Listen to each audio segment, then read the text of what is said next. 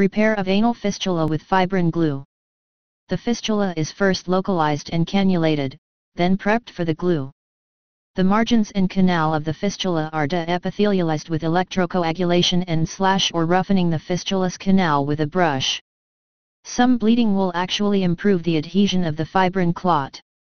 The gluing is done so as to completely fill the defect and around the borders of the fistula, sealing it with a clot.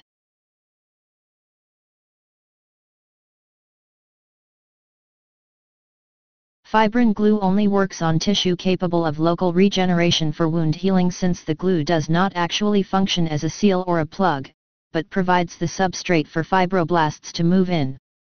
After about 4 weeks, the glued surface is replaced by scar tissue and the fibrin glue totally decomposes.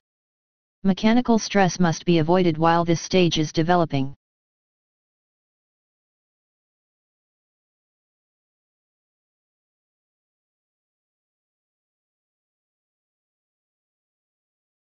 Repair fistula, oromaxillary. Oronasal. Local anesthesia is injected into the mucosa.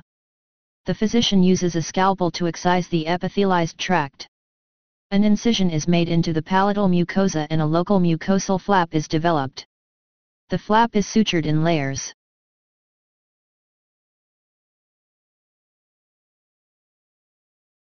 Repair of nasolabial fistula. The physician repairs a fistula communication from the nasal or sinus regions to the nasolabial region of the midface. The repair is dependent on the size of the fistular tract.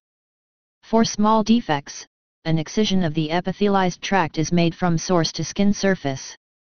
This wound is sutured in layers.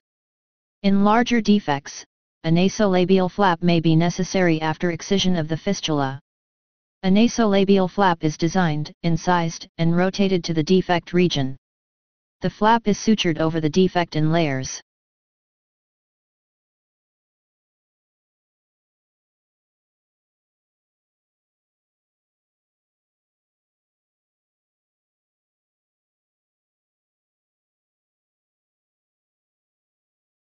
Repair of graft-enteric fistula. The physician opens the abdomen under antibiotic cover and exposes the graft-enteric fistula site by careful dissection, most often aortic/dacron anastomosis with a fistula's connection to the duodenum. The physician disconnects the fistula and repairs the enteric defect using 2 layers of suture. The physician examines the vascular prosthesis, removes the prosthesis and sews in appropriate new bypass grafts if there is obvious graft infection. If there is no obvious infection, the physician repairs the graft with local sutures.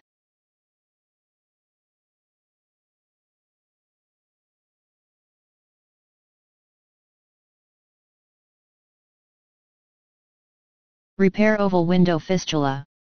Repair round window fistula. The physician makes a posterior canal incision through the external ear canal opening. Sometimes, a postauricular incision is performed instead. Under microscopic guidance, the physician reflects the skin flap and posterior eardrum forward. The round or oval window area is inspected for fluid leak from the inner ear. The lining around the round or oval window is gently roughened.